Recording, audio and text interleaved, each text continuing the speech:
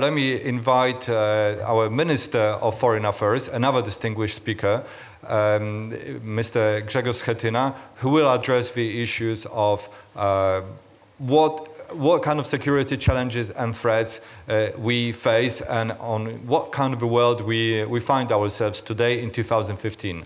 Mr. Minister.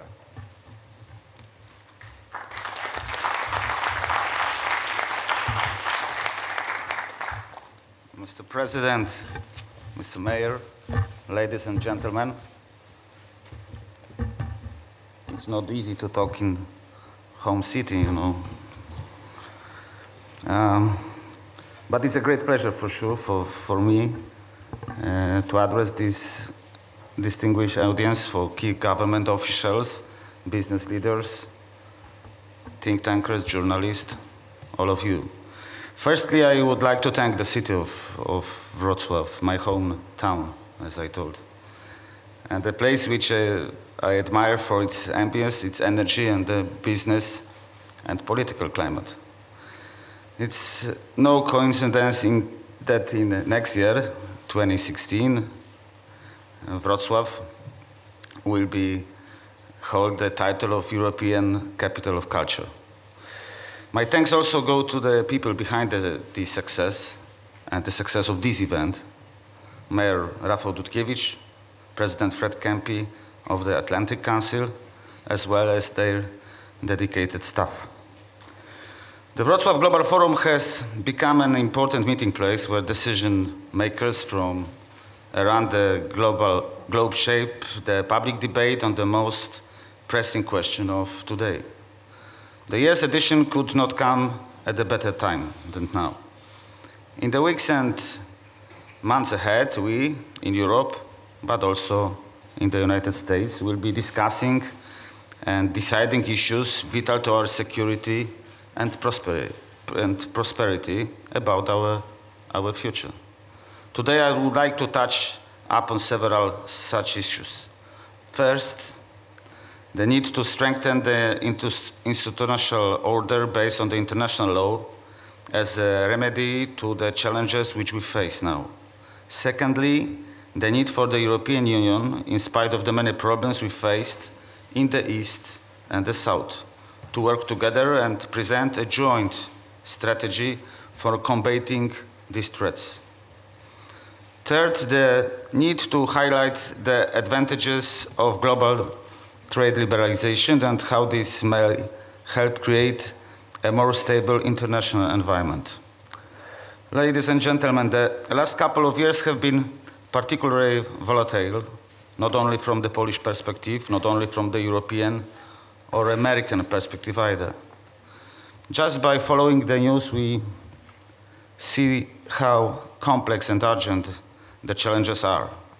Civil war on our doorsteps, falling and failed states that cannot provide shelter to their own people, millions of refugees and internally displaced persons, people murdered in cold blood by Islamic radicals, hundreds of thousands of illegal immigrants reaching Europe's shores, and thousands who perish in the Mediterranean trying to do so.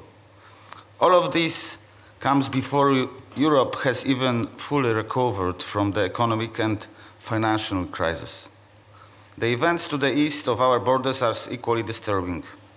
The European security architecture has been thrown off balance by Russia's annexation of Crimea and its aggression in eastern Ukraine. The disrespect shown by a key OSCE country towards the territorial integrity of its neighbor and towards the peaceful cooperation among nations points to a major problem: the instrumental use and misuse of international norms. I believe that these principles, which are the basis of international peace and stability, should not be subject to selective, one-sided interpretation depending on the goals you want to achieve. I'm well aware there is no magic solution to the challenges ahead. But what I do know is that these problems cannot be tackled tackled by a single state alone. They require more responsibility, more action, and more leadership from the whole democratic, we can say, free world. The first step is to identify the root causes of the crisis. What we are often dealing with the deficiency in democratic norms and basic human rights, poverty, economic stagnation, marginalization, and hopelessness that lead to religious radicalization, fanatism, and eventually terrorism. There is more. The myths and false ambitions of former empires, coupled with the relative weakness of their neighbors, often lead to military aggression, or, at best, to frozen conflicts. Barbaric crimes cannot be left to be punished, conflicts should be resolved, and we must all be able to defend ourselves wherever and whenever it's necessary. We have a full spectrum of instruments to our disposal.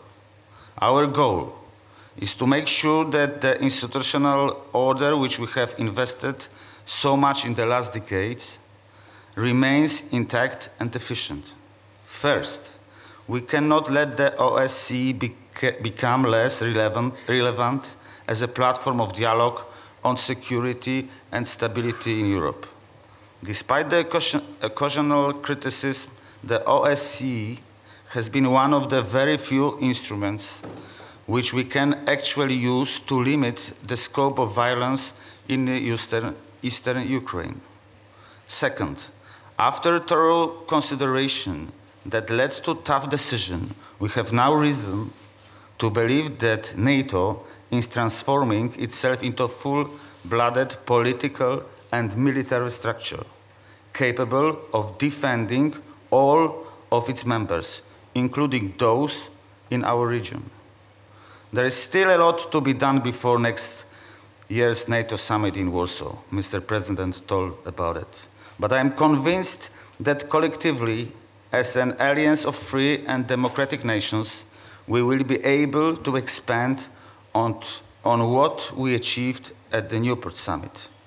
The ambitious and unprecedented modernization of the Polish armed forces will complement this effort. We have no doubt that security always comes at a cost. We are ready to bear this cost. This is why the Polish government and parliament have decided, as of next year, Poland will meet its NATO obligation of allocating 2% of GDP to defense. I hope, and for sure it was the initiative of Mr. President Komorowski also. I hope that other countries will follow suit.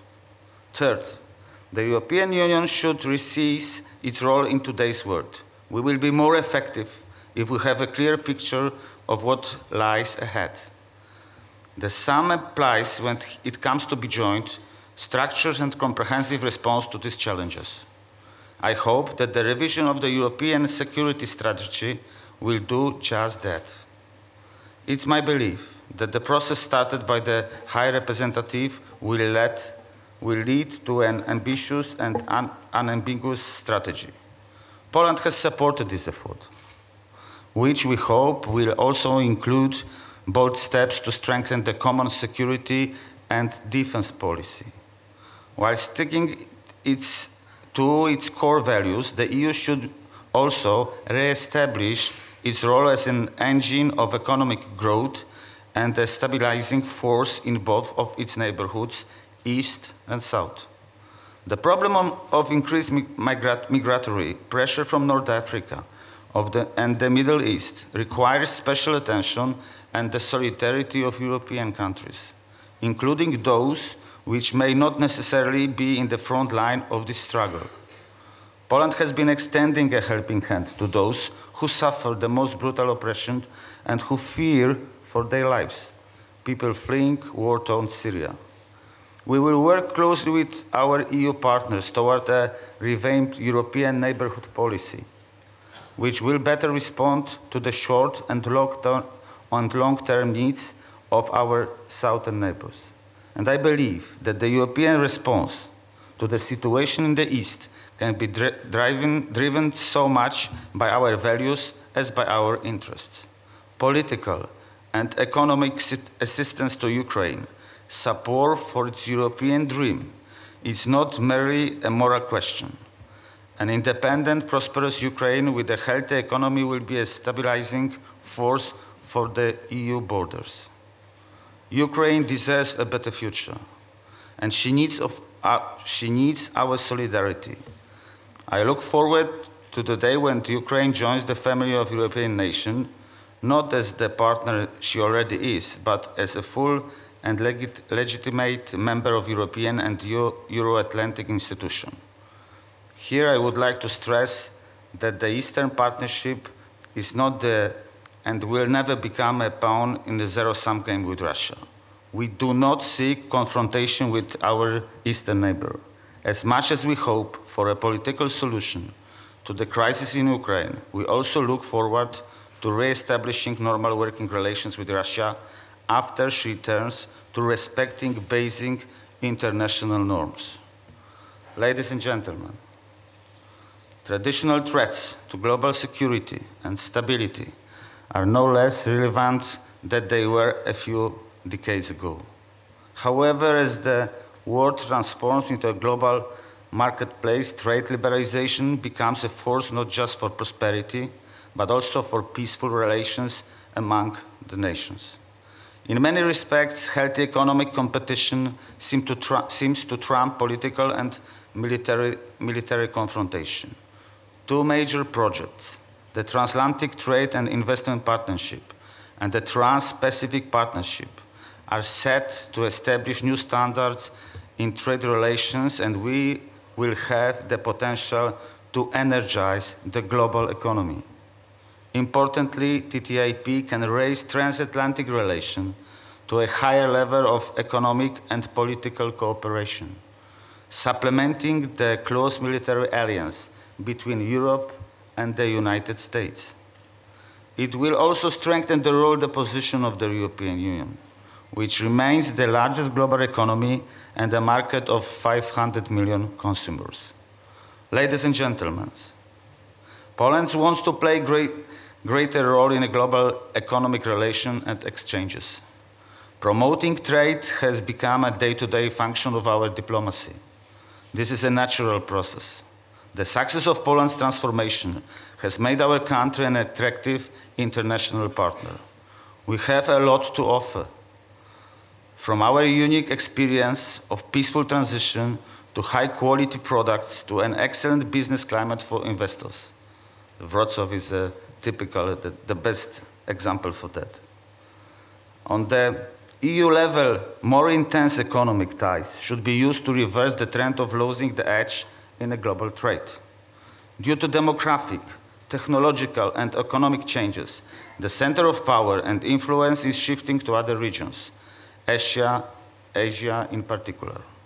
Beyond short-term economic gains, globalization can also translate into more stable and predictable international relations. And here again, Poland's role and contribution can be crucial for that. Transformation, modernization, good governance, revival of universal norms of international law.